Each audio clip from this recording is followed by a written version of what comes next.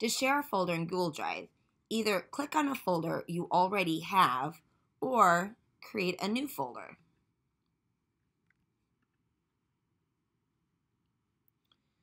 On that folder, right-click and choose Share, or you'll notice that same share icon is up in the toolbar. Either way, share and type in the email address of who you want to share with.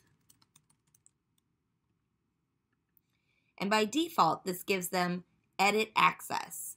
If you would like to have view-only access to the files in the folder, switch to view-only. You're adding them as an editor, which is why the default is allowing them to edit. If that's not what you want to do, if you want to do more generic access, click on Advanced, and where it says Private, click Change, and you have different options.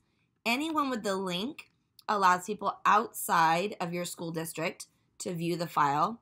Otherwise, this one with a building restricts it to people who are at your school. I like anyone with a link, and the default is view only, and you can switch it to edit, add, and organize if you want to give additional permissions to the folder. And this link is the link to share. So you're going to copy the link, and then you can email or file and organize how you would share that link.